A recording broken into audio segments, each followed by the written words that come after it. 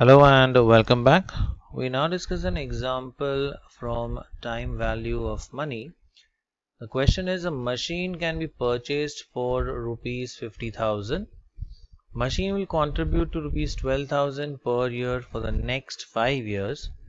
Assuming the borrowing cost is 10% per annum, determine whether the machine should be purchased or not. तो यहाँ पर दो option है. एक तो मशीन को आप खरीदिए, that is the purchase price of the machine is ₹50,000.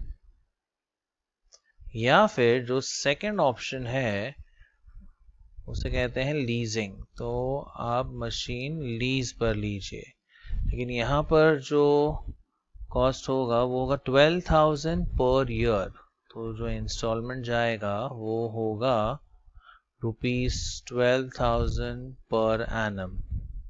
ये इंस्टॉलमेंट है. सो A represents the annuity for the next 5 years. So n is equal to 5 and rate जो है वो है 10% पर एनम. तो इसे हम डेसिमल फॉर्म में कन्वर्ट कर देते हैं, that is i. So I is 10 upon 100 which is 0.1. अब इस लीजिंग स्कीम का हम प्रेजेंट वैल्यू कैलकुलेट करते हैं. Let us calculate the present value. Now we know the formula for present value is a upon I into 1 minus 1 plus I raised to minus n. अब substitute करते हैं. ये आएगा 12,000 divided by 0.1 within brackets 1 minus, now 1 plus 0.1, so that's 1.1 raised to minus 5. अब ये पूरा calculate कर लेते हैं. 1.1 raised to 5 पहले ढूंढ लेते हैं, फिर उसका रेसिप्रोकल ये आएगा 0.62092. इसकी value approx 0.62092.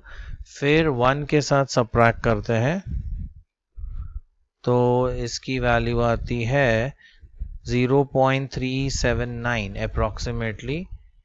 Then we multiply by 12,000, so multiply by 12,000 and then divide by 0.1.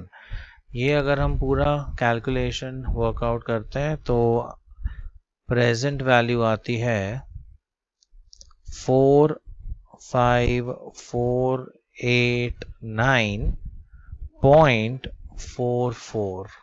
अब ये जो वैल्यू है, obviously this is less than the purchase price of the machine, that is it is less than 50,000. So therefore we could say the machine should not be purchased. Machine should not be purchased. तो अगर leasing scheme की present value ज़्यादा होती 50,000 से, तब हम machine को purchase करते. लेकिन ये जो लीजिंग स्कीम है इसकी प्रेजेंट वैल्यू सिर्फ 45,000 है और मशीन को अगर अभी खरीदते हैं तो हमें इन्वेस्ट करना होगा 50,000. So 45,489 is less than 50,000. That is why the machine should not be purchased. तो इसका सही आंसर है option B, should not be purchased.